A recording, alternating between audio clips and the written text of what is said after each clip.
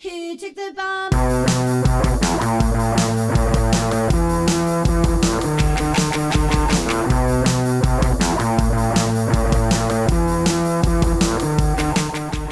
Welcome to the GenXplainers podcast, The Perfect Song. And today we have a song proffered by none other than Alan as a candidate for the perfect song. So let me throw it over to him. Okay, so the song that we will be talking about today is Deceptacon by Tigre. Tigre is a trio, and they include Kathleen Hanna, who was also a member of Bikini Kill, so came from that kind of punk background, and Joanna Fateman and Sadie Benning initially, but then later J.D. Sampson replaced Sadie. And this is the first track off of their first album. And the reason I picked this song, in addition to me loving it, just in general, when I first played the first track on that first album, I felt like my mind expanded a bit, like my idea of what punk could be expanded a bit. It was sort of like a reimagined version of punk where they are integrating there's like 60s hand claps in there, and I don't know much about instruments, so but just the sound of it, it sounds like there's maybe an organ, there's a guitar, it's just a mishmash of like recorded what would you call it, the part where they say how are you? Fine, thank you. It's like samples. Yeah.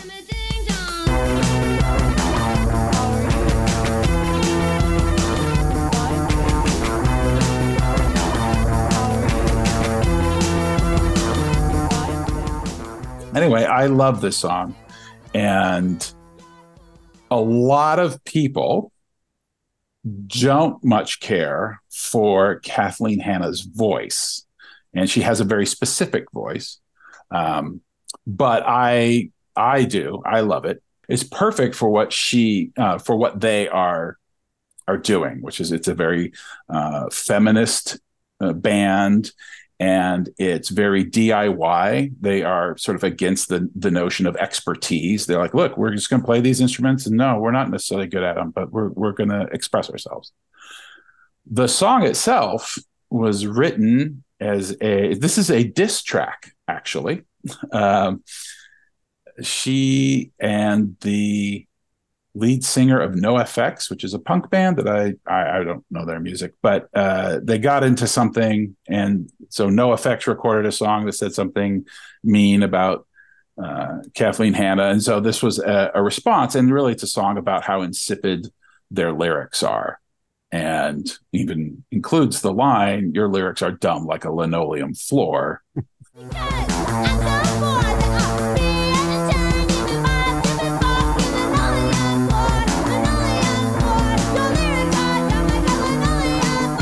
Which is a reference to a NoFX song called Linoleum, which I did not listen to because burn.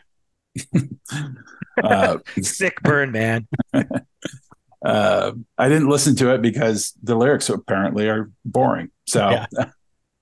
Anyway, so that is Deceptacon. Who else would like to talk about Deceptacon? I can. Sure, go ahead. I like the song a lot. I had heard it before because I have the album, and really like the song. What I like so much about Le Tigre in general is they remind me of a lot of the bands that were some of my favorites growing up. Also, their roots for something like Devo, roots in something like B-52s, and even though I wasn't a Yoko Ono fan, I think there's some roots there, like some of the stuff she did too. And I like how they incorporate that and have it like a throwback sound, but also make it very current or new sounding for the time that they came out. And it also led to me exploring other bands like ex-Bikini and a few others that really kind of fit in that same mold for me. They're not the same band or the same sound necessarily, but they fit in the same kind of mold.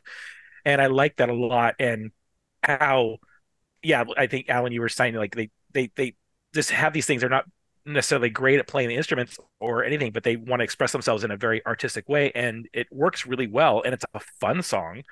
Mhm. It works on many levels. I had to look up all the lyrics because of course I couldn't necessarily make them out when I listened to it, but I think that it just for this is the kind of stuff that I could listen to over and over and over again very easily. Oh yeah. And I did learn a term, electroclash, was the genre Okay. that apparently they helped usher in. And I hadn't heard that term until I was doing the podcast. It's just it's a term that refers to the beginnings of the movement they were in. Electroclash genre, I guess, is what they call it. But anyway, I think, yeah, I'm a big fan of Kathleen Hanna's voice. I love her voice. So it's one of those things where it's punk, kind of that renegade-ish kind of sound. It's just, she seems to not care, but puts a lot into it that shows she does care. But it just feels like I'm gonna explode in a controlled way. It's really interesting. I like how she does it.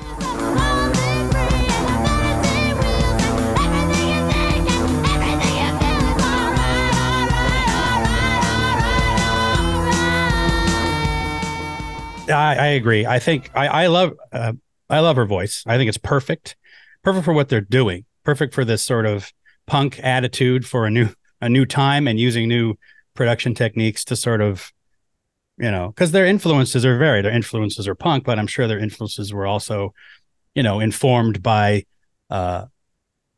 things that, like sampling, like and in the way it was produced, it's like these sort of layers and chunks of things that are coming in and out. It's sort of staccato. If that's the right word. Mm-hmm. But it's still the same, punk attitude, and the message of the song falls right in line, and her delivery of the lyrics fall right in line to it. It all fits together. And again, listenability. It's kind of a fun, punky song. And everything's kind of produced and compressed into this sort of fuzzy and powerful package. It's not an airy song. It's a concise, punchy song. And it is like a punch in the gut, And the lyrics are actually quite hilarious. They're really good. They're really, fun and funny. And I don't know, more crackers, please, more crackers, please. I don't know. I love it. And again, I mentioned, the production and the instruments kind of dropping in and out and being very distinct. I love that kind of structure. And great buzzy bass and the driving drums. It's really enjoyable. And I had a question I wanted to see what Alan thought. Mm-hmm. Some of the research, for the song that I did, said, and maybe I get this wrong, but it said that perhaps she was even commenting on this riot girl movement that was earlier, right? Yeah. And that maybe she was a little bit critical also of that in a way in the song. I don't know. I may have read it wrong, but I'm interested to know the connection there. Kathleen Hanna, particularly, how maybe you feel like she fits in with that movement. And I know you're a big Sleater-Kinney fan too. I don't know, that whole idea. We should do a show on Riot Girl movement, but that's another show. There's a definite connection. I feel like, for me anyway, Bikini Kill kind of started Riot Girl as a kind of offshoot or genre of punk, I guess. But whether it's a comment on Riot Girl, that I don't. I never saw that in the song, or I never heard that in the song. So right. That's. I think I even saw a reference to that when I was researching the song too, and I just kind of went, that doesn't make sense to me. Maybe it wasn't specific to the song. Maybe it was specific to the mission of the Tigre or something. I don't know, but I just wanted to ask about that. Yeah, but it's interesting. Yeah, like you said, Bikini Kill was the forefront of that, and they call it a movement. Media especially loves to create these terms for things, so exactly. They can contextualize everything, and we buy into it because it's easy to understand things, I guess. But We Anyway. all want to just understand. Yeah, that's all. And be, commodify it. I did like this line from a review of this song. It says, "Le Tigre aimed a candy-crusted torpedo straight at the listener's pleasure centers." Wow. They did. And you know what? Direct hit. Exactly. A lot of their songs, I think, in general, are about nonconformity, and doing your own thing. And I find that through a lot of their sound and their lyrics. So many roads and so much opinion, so much shit to give and give into. So many rules and so much opinion, so much bullshit, but we won't give in. Stop talking, it's the way that we won't stop talking. And I will just build on what Matt was saying earlier, and in a way, what Mike just said. The lyrics in Le Tigre songs are fantastic, and they're very pointed at times, and they're very direct, and they should be, and they are, and I love it. Yeah. And I'm a gasoline gut with a Vaseline mind, but Yeah, there's nothing much more. I mean, I talked about the production, how I liked how the instruments come in and out, how they're affected. The stereo separation's great, and the use of the samples, like you mentioned. Sparing but quite effective and fun. How are you? Fine, thank you. Fine, thank you. We hope you're enjoying this GenXplainers podcast. Remember to find us and follow us on social media. Give us a like, a follow, or support us on Patreon. And we'd much appreciate a 5-star rating on the podcast platform of your choice. Now, let's get back to the show.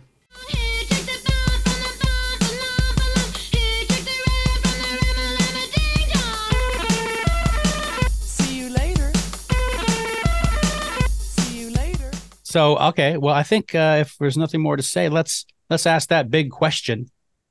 Is it a perfect song? Hey, Al, what do you think?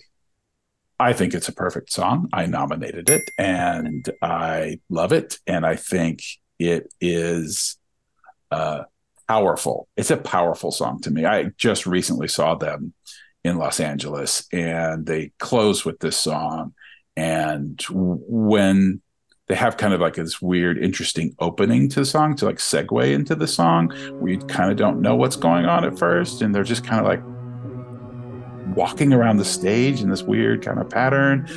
And then you get this inkling like, oh, wait a minute. And then it starts and the entire crowd just erupted.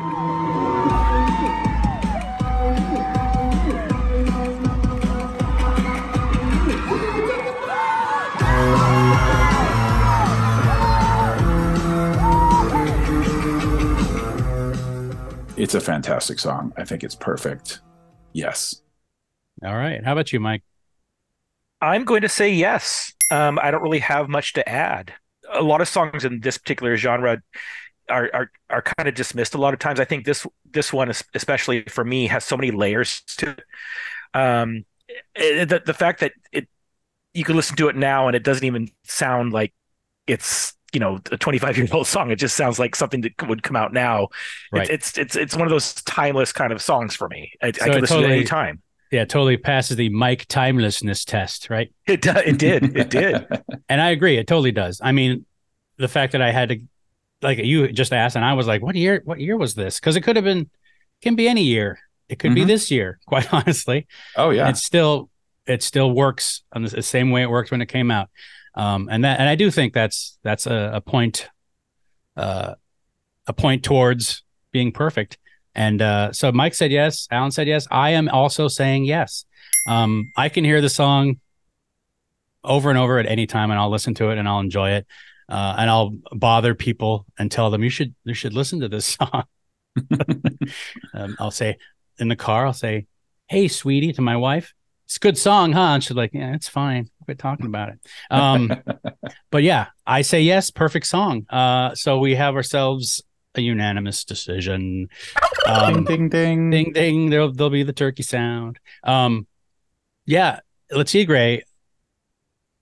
Yeah, we could do more. I'd love to talk more about the band itself and the whole, and maybe Kathleen Hanna show or something. It's very, yeah. Yeah. Kathleen Hanna is my hero, so Yeah. I would, love to do a show about her. All right, maybe we'll do that. We haven't done a show that talks about an artist other than ranking albums, so this would be a nice one to do, like an artist through different bands, and but we'll figure it Yeah. out, folks, and we'll bring it to you in marvelous stereo. All right, guys. Thank you, Mike, Al. Say bye-bye. Bye. See you later. Nice. Thank you for listening to this GenXplainers podcast. Follow us on Instagram and friend us on Facebook. Just search for GenXplainers and find us on Patreon, where you can support the channel and gain access to extended cuts of the podcast as well as exclusive bonus content. See you next time.